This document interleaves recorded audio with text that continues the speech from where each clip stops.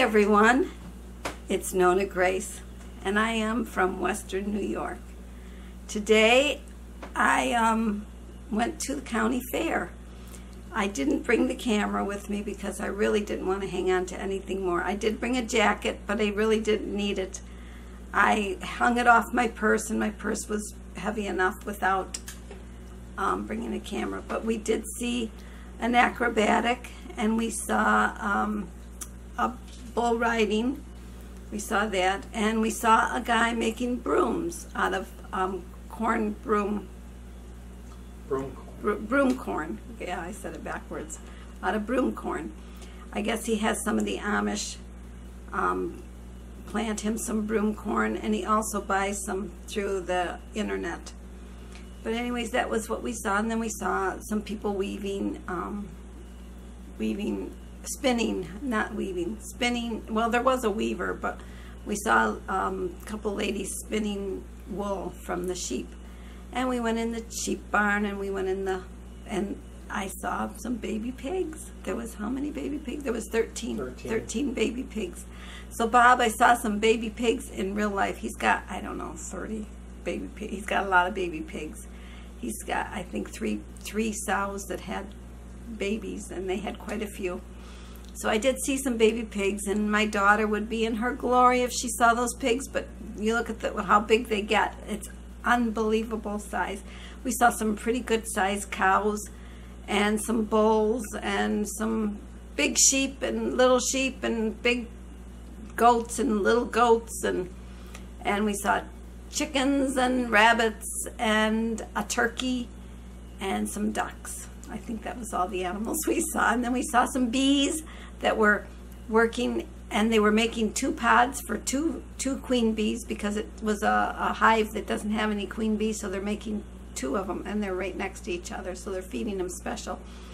So that would be interesting to see which bee gets to survive, because they will kill the other one. They only let one survive. Whichever one comes out first.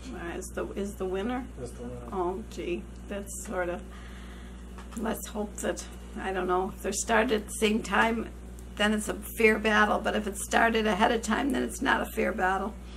And I talk about battles. I brought some chicken scratch out to the hens, and Emma was so mean to Rhonda. She made her have a bloody face. But Rhonda, I guess, backed down. So I think Emma won the fight. This is going to be sad, because Rhonda's got to take care of her babies, and the other babies are pretty much distancing themselves from the mama. But I think Emma is picking on her because of the babies. I think. I'm not sure why she's picking on her, but she is picking on her.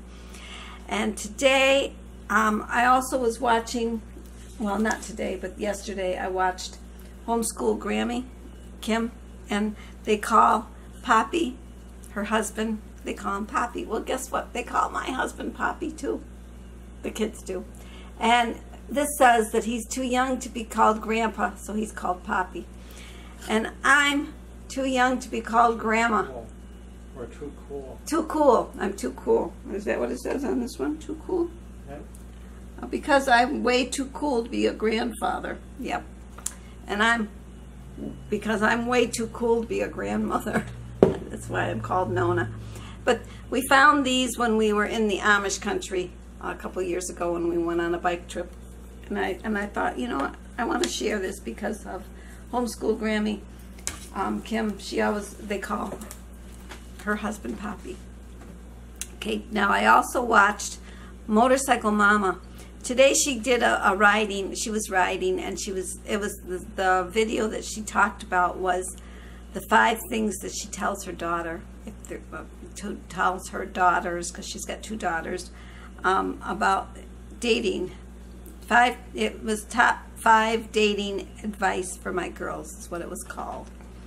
And that was interesting, and it actually is good advice. I liked it.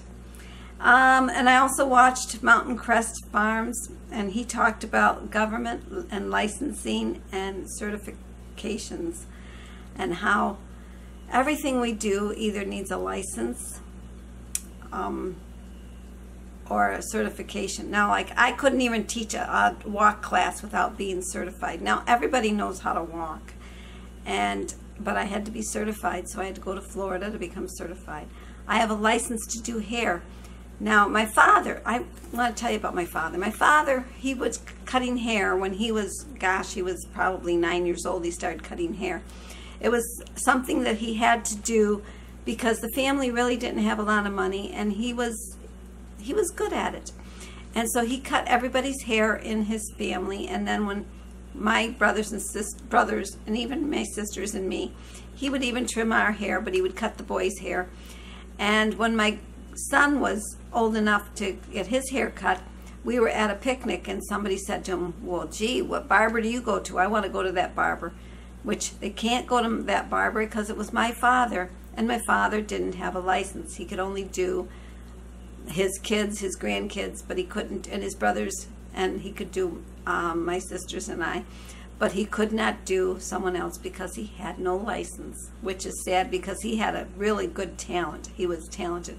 He would cut the hair with the scissors and the clippers and no guards on those clippers, and when I had to cut his hair, that's how he wanted me to do it. So I actually had to learn to cut hair without a guard and just use the scissors and the comb and do it the old-fashioned barber way. I also watched, oh no, I didn't watch. This is not, I didn't watch. This, I did watch her, but this isn't what I'm going to tell about. What I wanted, I had cheese on me. I had just had some celery with hot peppers. I really would have liked some pasta cooked with it, but I didn't put any pasta with it. I just had the celery. Like the day after, I'm going to go off track again, but here we go. The day after Thanksgiving, when you ate a real heavy meal, my mother would make what we called pasta celery. And what it was is you chopped up celery in the water and boiled it, and then you would cook macaroni, and you'd use Romano cheese on it. And I put hot peppers in mine. I cut up Hungarian hot peppers in it. And because I'm on keto, I can't have the pasta. But if you do the celery, if you cook the celery in the water and do the hot peppers and the cheese, it tastes just like the pasta celery, but you don't have the pasta. Well, what I was going to say is because the winner, which for the flag, did not contact me, and it was AB's kitchen recipe and vlog. The next person that, now this is the real winner now, because now it's up to you, Elizabeth, and her name is, her channel name is, I don't know how you say it, but when you break it up like in like if you're breaking it up in syllables, or however they would say, yeah. If you break it up like that, it's all one word, but I broke it down and it comes to the letter V dot honey. Vdothoney? I don't know how you would say it. Vdothoney. But anyways, Elizabeth, would you please send me an email? I will put my email address again in the about, or in the more section of this video, along with the other channels that I mentioned. I'll put their links in there too in case you want to check them out. And send me an email and I will send the flag out to you. So now you are the winner of the flag. What? Oh, yeah. You can't send me just your email. You have to send me your address, your physical address, so mailing address. Yes. He's got to send me something so I can mail it. It's got to go in the post office, and it's got to be mailed to you. So Elizabeth, if you could do that, I would like that by Saturday. So I'm hoping you do it sooner than that, because I really want to get this over and done with. Who would think it would be that hard to give something away? You know, I wouldn't have thought so, but it is. But I would really like to give you the flag. So Elizabeth from Vdothoney, V-D-O-T-H-O-N-E-Y. That's how you spell her name. And it's all one word, but I syllabled it out to give it some meaning to me. I hope it's meaningful to you. But anyways, send me an email with your address, and then I will mail the flag out to you. So that's my video for today. I hope you all stuck around to the end. And if you did, you can give me a little elephant emoji, because there are elephant emojis out there, or you can just write the word elephant. If you can't find it, just write elephant, and I'll know what you mean. And I'll talk to you again tomorrow. Bye.